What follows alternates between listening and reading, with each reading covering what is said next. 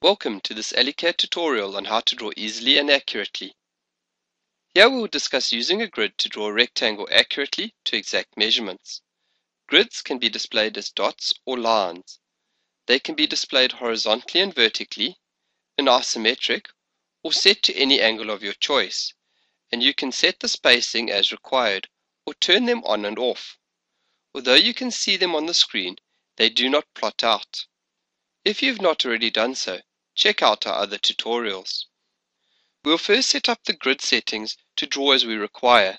Select Settings, View Settings, Grid Settings, and place a tick in the Grid Visible option. If you select the Isometric Grid option, the grids will be drawn at the isometric angles. Select a suitable color for the grid, and select either to draw the grid as dots or lines from the drop-down list. Set the X spacing to 30 millimeters. You can use the Tab key to move between the text boxes and set the Y spacing to 40 millimeters. This will yield a grid spacing of 30 millimeters horizontally and 40 millimeters vertically. Click on OK once you have completed the settings and the grids are displayed. You can click on the icon in the Snaps toolbar to toggle the grids on and off. Select Draw, Rectangle, and you will be prompted to enter the first corner of the rectangle.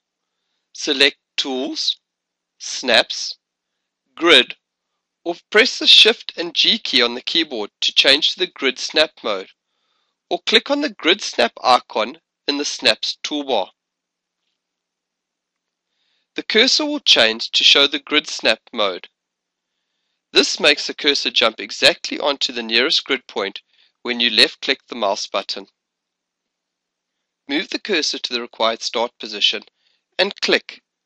The cursor will jump exactly onto the nearest grid point and enter the first corner of the rectangle. AllyCAD prompts for the second corner of the rectangle. Move the cursor to the grid point below and to the right and left-click. The cursor jumps to the grid point and accepts the second corner of the rectangle. If you no longer require the grids, select Settings, View Settings, Grid Settings, and switch the grids off by unchecking the Grid Visible option, or click on the icon in the Snaps toolbar to turn the grids off.